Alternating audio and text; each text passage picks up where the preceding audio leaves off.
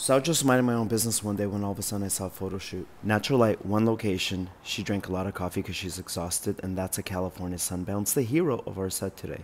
Now it's a red light. Everyone comes out for about 20 or 30 seconds. That's the lens he's probably using. The model does the same pose over and over and over. But why though? By the way, this is our set hero, and that's how much you can buy that for. I really love this bounce, by the way.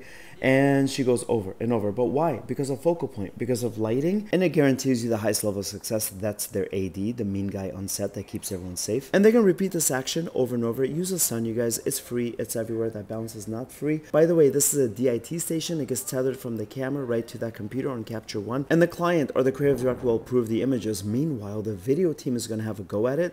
There were two guys following her, different angles, and they'll have a couple rounds before they change anything like model, location, hair, outfits. Please let me know in the comments if you want more of this or if this helps you in any way. I really hope that it does.